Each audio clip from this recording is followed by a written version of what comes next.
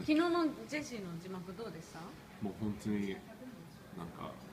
すごいいい字幕がつけられてあって、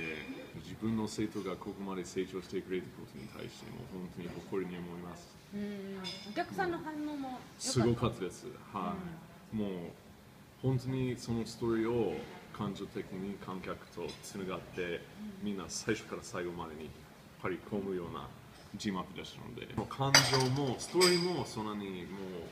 はっきりに言ってるわけじゃなくて、ちょっと抑えめなものですので、字幕をもう無理やり情報を入れたり出すと多分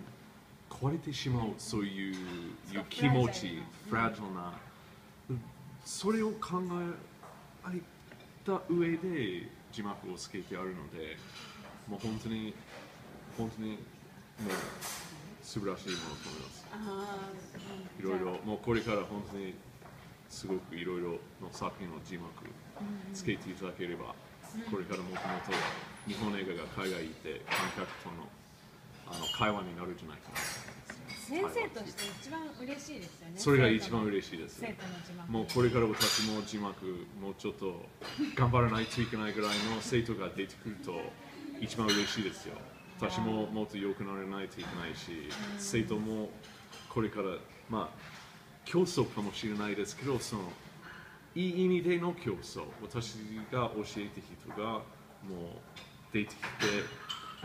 もう本当にこれから私の競争相手になるっていうか一番嬉しいことです。